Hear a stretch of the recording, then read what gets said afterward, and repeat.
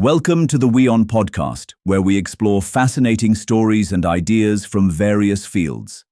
In this episode, we look at how human activities are putting rattlesnakes in danger and forcing them to inbreed, which is now affecting their survival.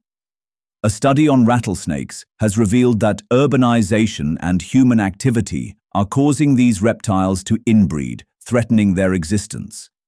Scientists collected over 1,000 eastern massasauga rattlesnakes in Michigan over a period of 15 years. Analysis showed that the snakes were inbreeding, which was leading to problems in their reproduction.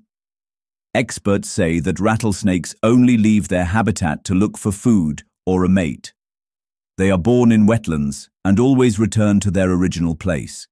However, the findings published in the journal Proceedings of the National Academy of Science have found that human presence is not letting them reach other places to mate.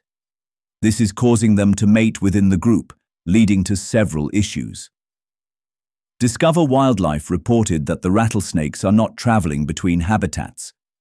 Human-built infrastructure, like farmlands and roads, has cut through their ranges and has barriers in their travel. Sarah Fitzpatrick, Michigan State University or MSU professor and one of the senior authors on the study, said, "They're very vulnerable to even minor disturbances to their habitat. Even a single road can isolate populations." To understand how the isolation was affecting the rattlesnakes, the MSU researchers studied 1,060 individuals collected from two counties in southwest Michigan, Cass and Barry. They extracted the DNA from their blood samples to see how closely any two rattlesnakes were related. They found that several of them were the result of inbreeding, and most such individuals were 13% less likely to give birth to offspring that survived. Such snakes also had a nearly 12% lower annual survival rate compared to healthy, less inbred snakes. The fact that we're detecting problems from inbreeding in these populations is concerning, given that many other populations throughout the Midwest are much smaller and even more fragmented, she said.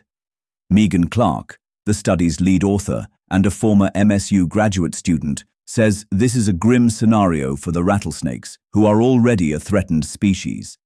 The reptiles are unable to survive because of the inbreeding and also face reproductive issues.